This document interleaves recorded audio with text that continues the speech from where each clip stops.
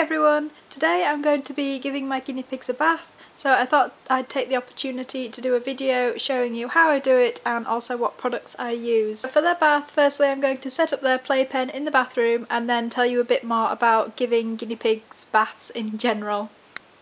So here we are in the bathroom, and as you can see I've put their playpen up, given them some hideys and also brought out their litter trays and filled them with hay. So hopefully there won't be too much mess on my bathroom floor. So first things first, they rarely need a bath, and it's really up to the owner whether they choose to bath them or not, and it's not going to do them any harm if they're never bathed at all in their lives. However, you can bath them too much, and it's not recommended that you do it any more often than once every 3 months, because it can remove the natural oils in their skin, which can dry it out and irritate it. Also, bathing can be quite a stressful experience, so if you have a guinea pig that absolutely hates baths and never really gets too dirty, then it's completely fine not to bath them. Next is what you need, and here I've just got one of those normal washing up bowls like that, what you get to put in your sink. Here I've got the shampoos, which I'll talk about in a minute, and this little one. And then I have a measuring jug to tip over them, and then lots and lots of towels, big pile of towels here. I don't bother washing the towels because these are the same ones that I use to line the cages, so I just let them dry after I've used them to dry the guinea pigs, and then they'll get a wash next time they've been on the bottom of the cage.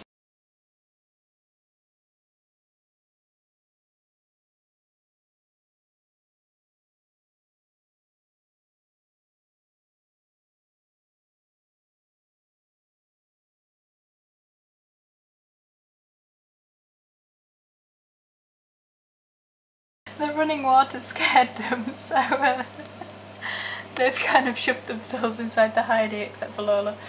I was going to get Sprite first, but I might actually go for Lola. She'll probably sit nicer as well for you guys to see.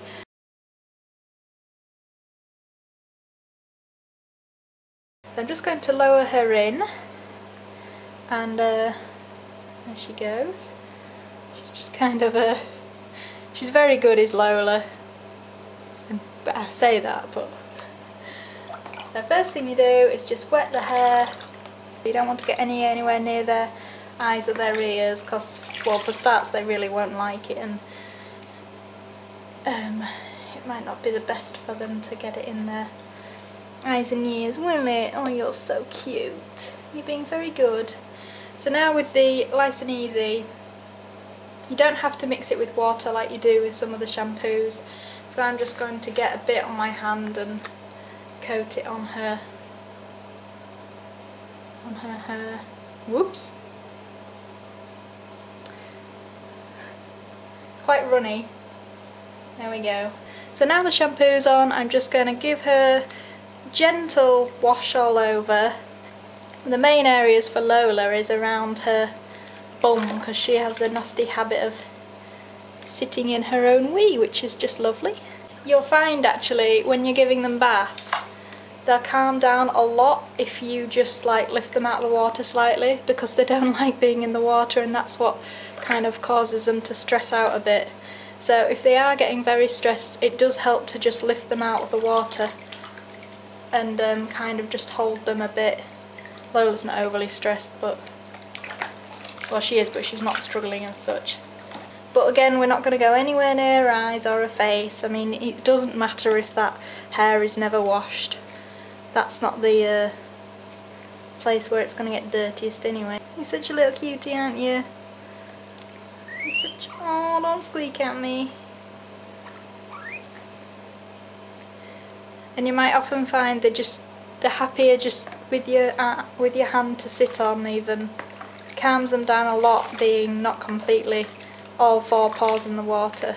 So if she wants to sit on my hand like that, then I'm just going to let her, because if I take it away she'll just stress out. With the water, again, I'm doing it from behind, and I'm doing it in a controlled way so I can see that it's not going to be going up past her ears. But what I am going to do now is just change the water, because it's pretty saturated with the shampoo and it's not going to rinse out properly if I just carry on as I am. bob her in and then rinse the rest of this off. You want it to be like when you're washing your own hair and you can feel when all the conditioners come out. You want it to be like that. I probably go a bit overboard because I'm a bit paranoid about rinsing it all out, but it's best to be like that than leave any kind of residue on there first. And if you've got long haired piggies, this is a good time to just have a feel around their bum and see if you can feel any mats, because the hair will obviously kind of move out the way easier as it's wet. I can't actually feel any mats on Lola, so that's good. She does get little ones around the back of her legs sometimes.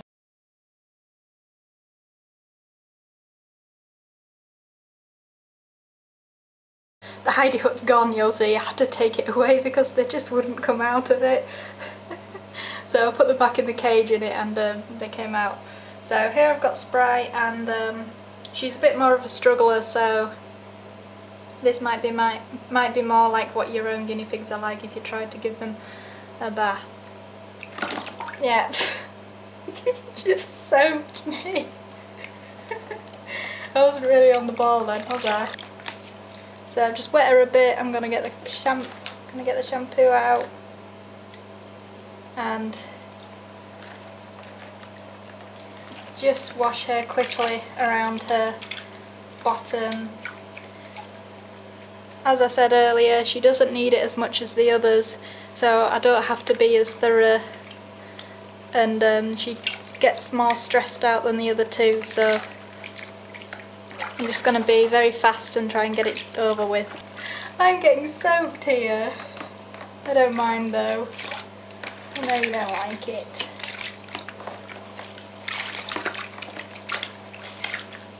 Right, like I did before, I'm just going to change the water now because it's all soapy and not very nice. If you have a piggy like this, or if you have a pair of piggies like this, then I just wouldn't bother giving them a bath, to be honest, because it is very stressful for them. What might help is if you put them in together. They might be more calm if they're together. There, you're all done. You can go get Annie now. What are you doing? You gonna jump on Lola? I've got Annie with me now, so I'm just gonna wash her first with the Lice and Easy and then with the rest of the other one that I've got. In you go. Whoa! Okay, that's what we call a leap. And as you can see, that was really unexpected, so if they did do that and when you were doing them in the sink, then you can see how out of the blue it was, and that they could just easily end up on the floor because of something like that. So always be aware, even if you've bathed your pigs before and you're quite confident with doing it, that they can just leap unexpectedly like that. If you are worried that they're very scared, then it helps to just go slowly and not be too vigorous with them. I was a bit like that with Sprite because that's the only way to get it done quickly with her. But with Annie and Lola, if they are a bit scared, then I tend to actually slow down and not try and get it over with quickly, because they kind of relax more when you do that. Look at her head. So now I've just got some fresh water and I'm going to just use the rest of this, what I've got. This is the trial size ones, which you can order just for, I think they're just a few pounds, and they've got 20ml in them, as opposed to the larger ones which have 100ml upwards in them.